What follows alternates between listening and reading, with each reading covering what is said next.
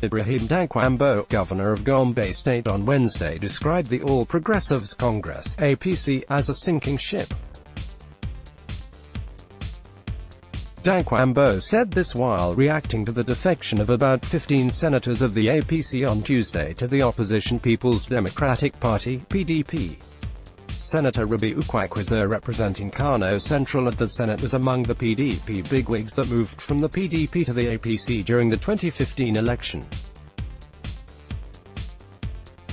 Reacting to the development, Dankwambo took to his Twitter page welcoming the defecting senators, as well as the House of Representatives, into the party.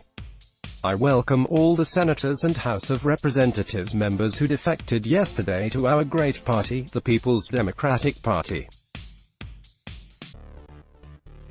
It is time for others to jump off from the sinking ship," he tweeted. Daily Post recalls that 37 members of the House of Representatives formerly in the fold of the APC also dumped the party and moved to the PDP.